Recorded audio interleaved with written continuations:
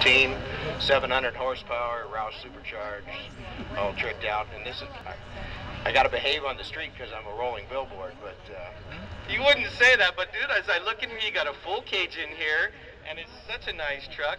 Is this one actually for sale? Is this one of your personals? You don't have anything personal. I know everything is for sale, isn't it? Maybe not this one.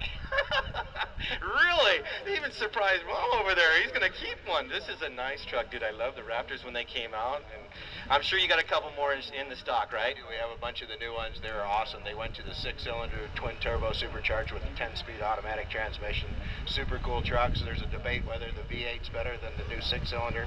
I'd go with the new one, even with all the upgrades this one has. All on-road or off-road ready, and these things are, you have more than just Raptors. You have every Ford there at the Blue Oval Carrier in El Cajon Ford, don't you? No doubt. And if you say you're up here at Barona and you're a fan, you're now part of the El Cajon Ford family, come on down and tell us you're here and we'll make the deal easy, sweet, best price you can get.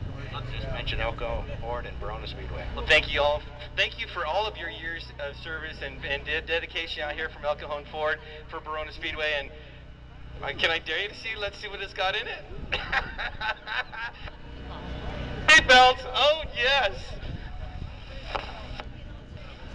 He's going to behave, but let's see what behaving's like. He was going to take this out to Del Mar and run it with the pro trucks in the off-road class. So.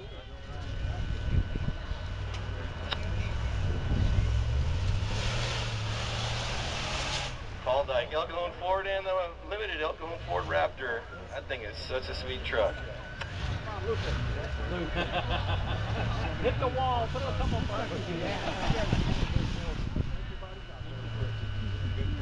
Michelle holding on the grab handle, ooh, going for the ride.